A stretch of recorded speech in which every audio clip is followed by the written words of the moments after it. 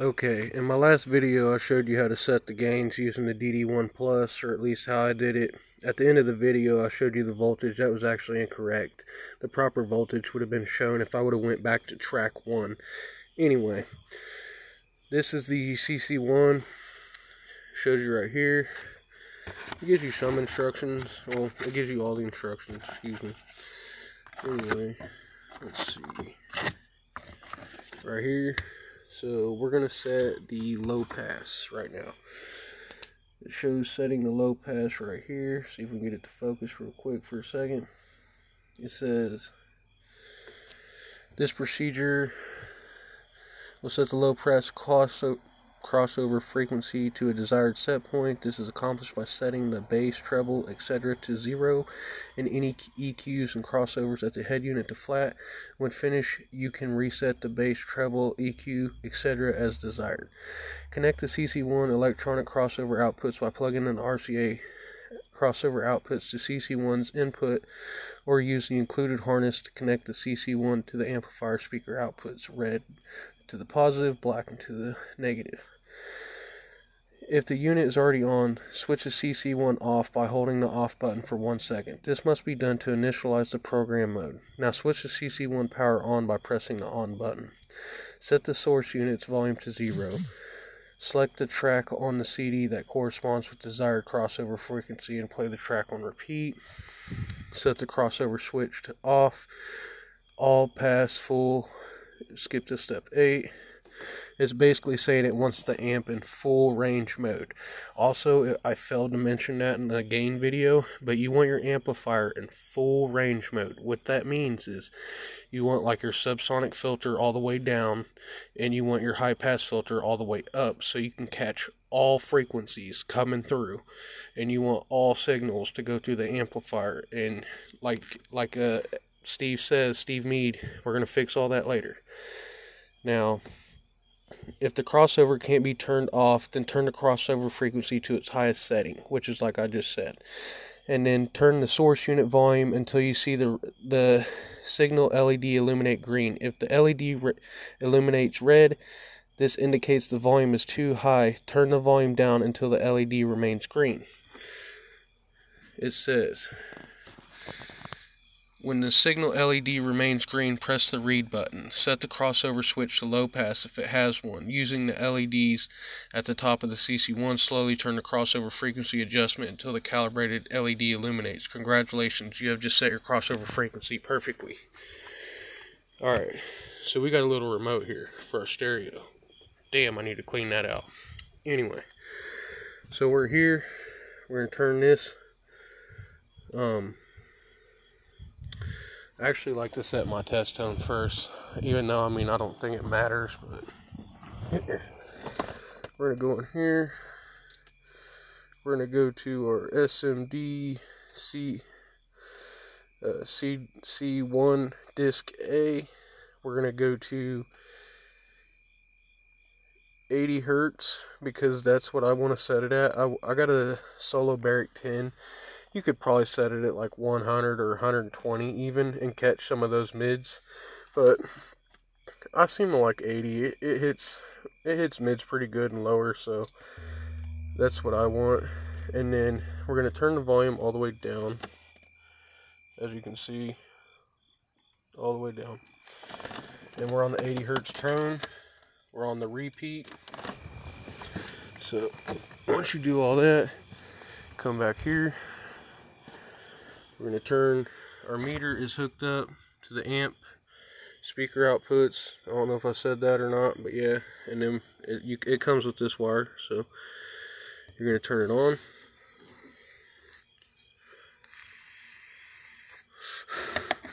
So we're looking for this light right here to go green, the signal light.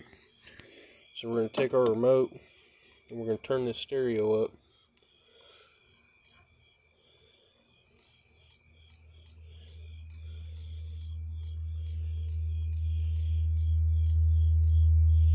Alright, so we got signal. Okay. It even shows it on that little sound stream.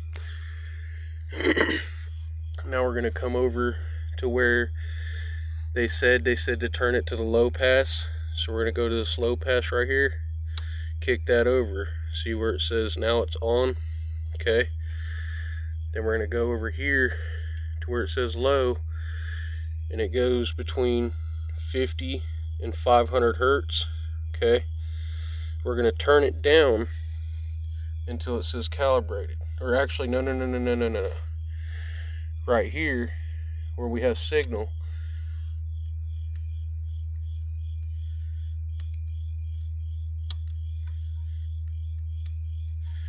where it has signal, I messed up. So we're at signal, we're going to hit that read. Now we're going to go over here and we're going to turn, my phone's dying so bear with it guys. We're going to flip this off right here. We're going to come over to this and we're going to turn this down. See how I'm turning it down slowly until our calibrated light says calibrated.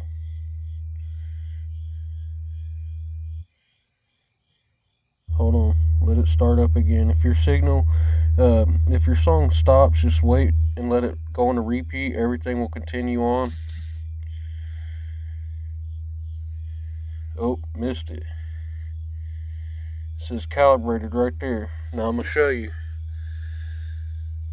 on this amplifier if I can get a good picture. But see how there's 70 and there's 100? I'm almost dead in the middle of that. So I mean, you would have never been able to tell that that was 80. You know, if you can get a picture of that. But that's what it's saying 80's at. That is 80 hertz, perfectly calibrated. Doesn't get no better. Now that we've done that, we're going to set the subsonic to, or Steve doesn't like to call it subsonic, infrasonic filter to 20 hertz. So what we're going to do is we're going to turn it back off. Okay.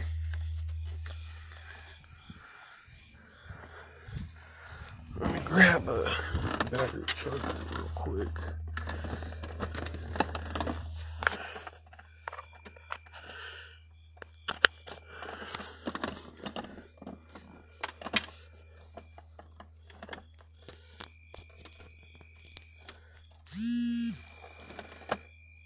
Okay, so now we're going to go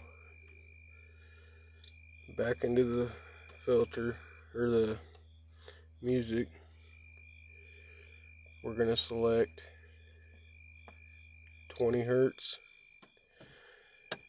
We're going to turn it all the way back down again. Okay.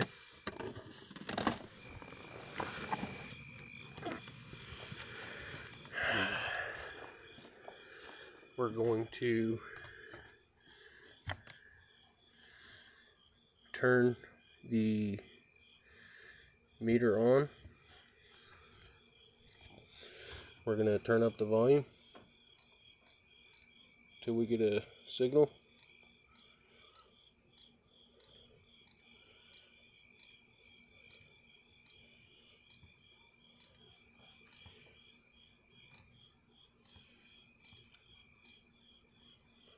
Right there, we got signal. We're going to read again, right here. It's reading. Okay. Now we're going to go over here to where it says, on mine, it's infrasonic, but it says high because it goes from 5 right here. Let me show you. On this one, see if we can get a better picture. It goes from 5 to 60. I got it at 5. We're going to turn it up.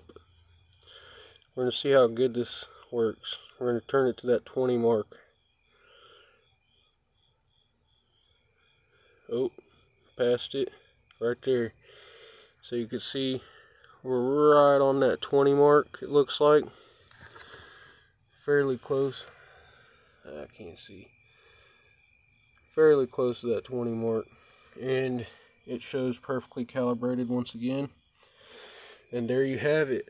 I have now set my high pass crossover or low pass crossover to 80 hertz or below, and now I've set my infrasonic filter to 20 hertz and above. So this amp is going to be doing its most to capture frequencies from 20 to 80 hertz and put it out on this tin, as you know, to the best of its ability. And then if that's not working out, I'll take this guy right here and then I'll restore some of that lost 40 hertz signal, and then, you know, kind of help bring up the middle of that. And that's it, guys. I mean, that's my setup.